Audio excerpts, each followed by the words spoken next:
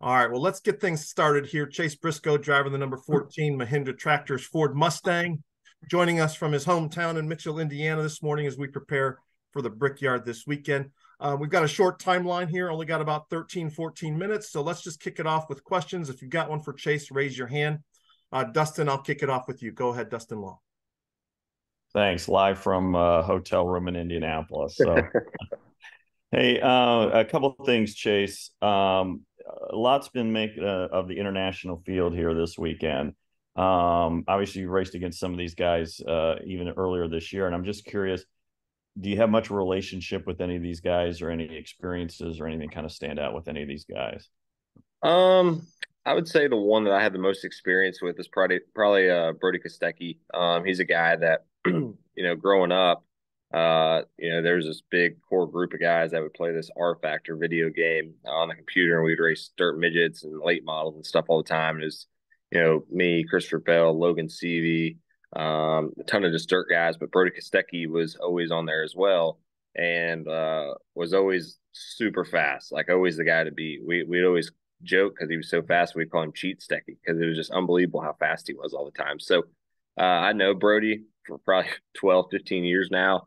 I don't know him well, but I definitely know him. So he's probably the one I would say I had the most experience with. I have very little experience with the other guys. Van Gisbergen. He actually came on our factor as well and raced one night with us. He probably doesn't remember it at all, but yeah, I got a little bit of experience with those guys. Outside of them two, I don't really have experience with any of them. But definitely Kostecki. I know Kostecki, fairly well for sure. Also, if I'm not mistaken, you're down to do the oval test Monday and Yeah. Tuesday on the Speedway. Obviously, I know you've run it in the Xfinity car, but just the idea of running the Cup car on the oval and getting that opportunity this after the race weekend. Yeah, it's going to be cool. Honestly, I think for me, just knowing that, I'll be one of the first three guys to run on the oval with this new next gen car will be something that I'm proud of. It's cool to be able to do that. It'll be nice, truthfully, too, to stay in Indiana for a couple more days. But yeah, I'm looking forward to it. It's going to be interesting. I do think that this current car seems to race really well on those styles of racetracks. So yeah, it'll be interesting. I'm a little nervous about what it's going to drive like, truthfully, and just if they try different packages and things, what that's going to drive like. But yeah, I'm excited for it. I do think that there's a chance that this car could race really good there if we ever do go back to the oval, and obviously if we're testing it, I'm sure that's potential down the road. So yeah, just looking forward to the opportunity, and it'll be cool. Anytime there's cars on the racetrack at IMS, it's a good day, and I'm glad I'm going to be one of the guys driving them. Thank you. Yeah, thanks. All right, thank you, Dustin. Let's go to Mitchell Brewer. Hey, Mitchell. Chase, in the previous couple of years at the road course at Indianapolis, we've seen how chaotic the race can really be. I was just wondering, from a driver standpoint, is there anything from your end where you think that there's any like strategies or anything like that that you could possibly do to avoid the chaos? Um, It's hard. I mean, I feel like you're never safe there, truthfully. I mean, you can be in the front row, you can be in the middle, you can be in the back row. I mean, I think I've wrecked in all three of those scenarios. So you're never safe there, especially on restarts. That turn one is just such chaos every single time. I do think that with the new format, or I guess we're changing the start finish line, or not start finish line, but the restart zone potentially. I think if we do that, it might help turn one a little bit, but you're still going to have chaos just because we're going so fast.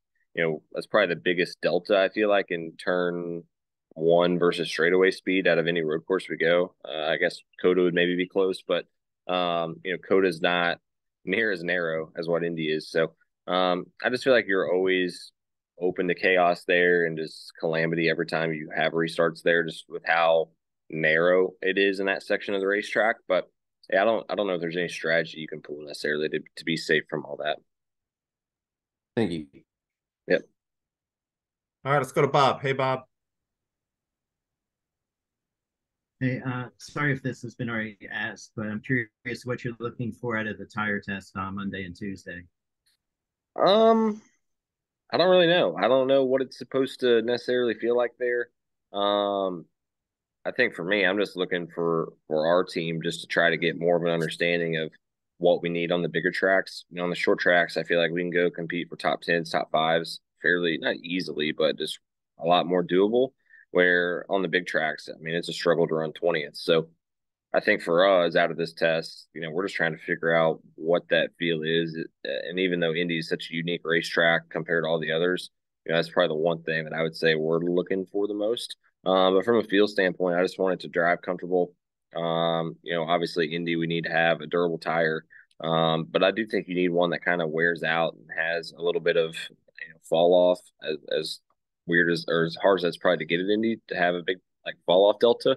But I definitely think we need to have a durable tire. You don't want, you know, another race like we had, whatever that one year was, where they were blowing tires all the time. So, yeah, I think if we're going to go back to the oval, it needs to be a really good race, especially the first one. So, hopefully, if we do that, we can find a tire at this test to kind of, you know, put on a good product. Thank Yeah, thanks, Bob. Thanks, Bob. Let's go to Trey Downey. Go ahead, Trey.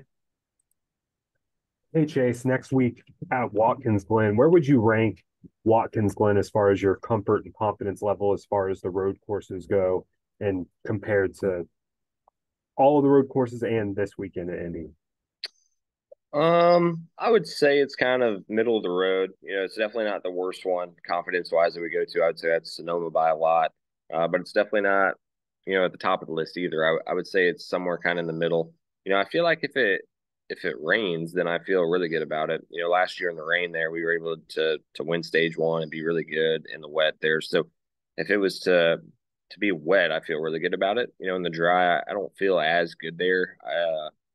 I've always been, you know, good there, but never fast enough to really lead or be up front. I'm always kind of that 10th to 12th area. So I definitely need a little bit more there for whatever reason. I just can't seem to find it. But I would say I'm confident going there. You know, it's one that I look forward to, you know, especially as we get, you know, 3 races left to lock into the playoffs. I feel like those are, you know, 2 good opportunities.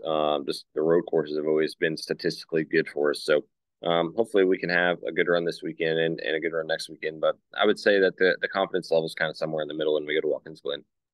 And then at Daytona, your 2 years that you raced there in the cutoff race, the first year you needed to win to get into the playoffs. Last year you were already locked in. Like, what's kind of the difference in the mindset going into that race in those 2 different situations? Yeah, I mean, there's definitely, I don't know. I felt like my rookie year, I didn't really do a very good job in general on the super speedways, and even now, I still have a lot to learn. But you know, I feel like honestly the mindset was a lot the same in the sense of just try to get to the end.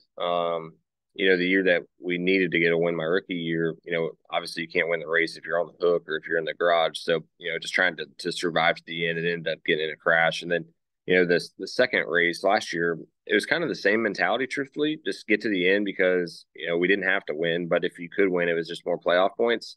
And we got to where the rain was coming. I started getting aggressive and I think I crashed actually leading the race around in second. So I don't know. I think you got to get to the end. I mean, we saw that last year with Austin. You know, just there was only like 10 or 12 cars even on the racetrack, and you know, if you can miss the big wreck at the end because the desperation is going to be so high, you know, you can kind of sneak away with one. And you know, truthfully, I think this year is going to be the most chaotic one, just because you have so many good cars that are going to be in desperation mode. You know, you look at the 48, the 99, the 9. There's just a ton of really, really good cars that are going to have to win probably to get in. So it's going to be probably the most exciting cutoff race I think we've ever had in the history of the sport. And hopefully all of us, you know, come out of that deal safe because there's definitely going to be a lot of, I feel like, really, really aggressive moves and just guys that are going to be on the rev limiter when it comes to the aggressive meter. Thank you. Yeah, thanks. All right, gang, we got about 3 or 4 minutes left here before we're going to have to run. Let's go to Brian Eberly. Go ahead, Brian. Yeah, Chase, how's it going? You're running the SRX race tomorrow night at Eldora. How did that opportunity come about for you? When did you find out about it? And kind of what's your outlook for tomorrow night there? Yeah, I'm super excited. You know, I've never got a race against Tony, and obviously everybody here knows that he was my absolute hero. So for me, that was the biggest draw to run SRX was just I wanted to be able to say that I raced against Tony at some point in my career, and obviously know that that time was kind of dwindling down as he's probably not going to ever come run a NASCAR race. So the opportunity truthfully came super last minute. Last Thursday, I think at like 3 o'clock, Hawk called me and was like, "Hey, we got an opening. Would you be interested in coming and running SRX?" They're like, "We're going to try to announce it at 7 o'clock or 8 o'clock, whenever the TV window is tonight." So it was super last minute. Like I said, I literally found out Thursday afternoon. So yeah, looking forward to it. High Point, my cup sponsor is going to be on it too, which is really cool. And it's at Eldora, which is super special to me in general. And racing against my boss, and hopefully can beat him at his own racetrack. Awesome. And where's your truck win in 2018 there rank amongst your career accomplishments for you? I would say honestly that's like third or fourth. I would put the Indy Xfinity race over it. My first cup win would be there. And honestly, the Darlington race is obviously there. But outside of that, I mean, I would put the Eldora truck win right there with the cup race, just from a personal standpoint. For me, growing up a dirt guy, Eldora was my Daytona. If you got a race at Eldora, it meant something. And I feel like all of my heroes were always able to win at Eldora and pull onto that stage there on the front straightaway. So for me, Eldora is super special for that reason. So, it's a privilege every time I get a race there, and hopefully I can pull in victory lane there again. Thanks, Chase. Good luck tomorrow night and this weekend. Yeah, thank you. All right, we've only got 1 or 2 more minutes, so I did want to check. Lee Spencer, you just chimed in. Do you have a question for Chase before we have to run? I don't. I'm just kind of trying to catch up on the golf course, but thanks for asking, Dave. Gotcha. Okay, let's close it out then with Brian Mino. Brian, you get the final question with Chase today. Go ahead. Hello, Chase. Brian Mino for Victory Lane Network, Argentina. Chase, it has been a difficult season because of the loss of championship and playoff points, but you had the chance to finish race in good position. How do you describe your current season?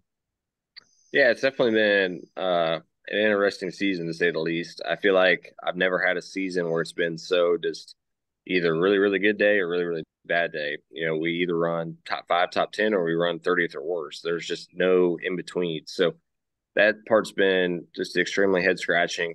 It's been hard, even with the loss, when we lost the points at the time, we were in the playoffs or right there on the bubble. And now, even with those points, we wouldn't even be close, I don't think. So, for us right now, we're just trying to truthfully build for next year with the new crew chief. I think we're 5 weeks in now. We know that this season, especially if we don't win one of these next 3 weeks, we're not really racing for anything as far as, playoffs or points go, but we can still make ourselves way better. We have 13 weeks to make ourselves better before the 2024 season and really kind of find a foundation and just what we need to do as a team. So I think that's our main focus, is just continuing to try to get better. As much as we would love to throw a Hail Mary and try to win one of these next couple races, and even the ones in the past couple weeks, truthfully, we haven't had the speed to do that. So I think first priority is finding the speed to be able to throw Hail Marys, and then try to just build our team to be the best as it can be going into 2024. Chase, thank you and good luck in this weekend. Yep, thank you. Yeah, Chase, we'll root for a really, really, really good day on Sunday for you. So yeah, that would be awesome. Yeah. Appreciate you being flexible with your time, and best of luck Absolutely. tomorrow night in the SRX race and this weekend in Indy. Thank you. Yeah, thank you guys. Appreciate it. All right, everyone. Appreciate you joining the call today. We'll get a transcript out here in a few minutes, and we'll be back again next week. Thanks, everyone. Bye-bye.